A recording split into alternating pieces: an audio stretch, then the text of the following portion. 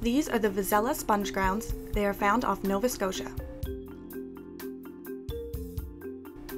These protected sponges are also known as Russian hats because of their shape.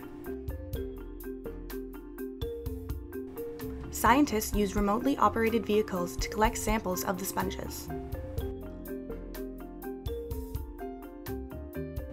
It can withstand the pressure of being over 1,500 meters below sea level.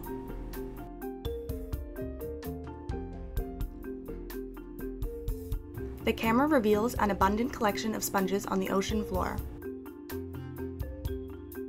like an underwater forest.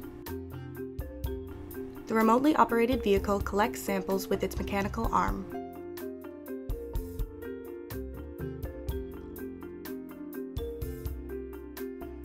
Some samples are analyzed immediately by scientists on board our research vessels. Other live samples are transported to the Bedford Institute of Oceanography for analysis. Scientists from around the world travel to the Bedford Institute to learn from the specimens.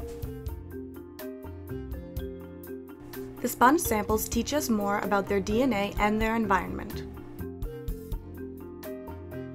Ultimately, this science will help us better protect these sensitive organisms and better understand our oceans.